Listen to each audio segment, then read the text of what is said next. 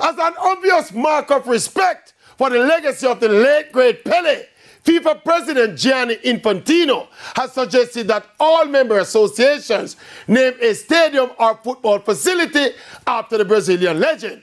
But as much as we rate Pele as the undisputed greatest player of all time, I don't think the world governing body should be suggesting or mandating the naming of any stadium after anyone, especially Pele, whose legacy speaks for itself. We don't need a lobby to sell the greatness of Pele. Plus, I think it's more important for the development of the game in terms of the symbolism and the inspirational effect to have local football heroes.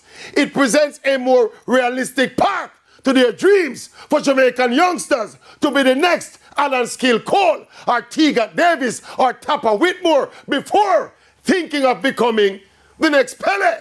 Again, no disrespect to Pele, the greatest by a country mile, but Pele's greatness is organic. It's not forced or fabricated. Mr. Infantino is obviously getting caught up in the emotions of the moment. But easy, bossy, you don't have to promote or sell Pele's greatness with symbolism. Pele's greatness is already loud!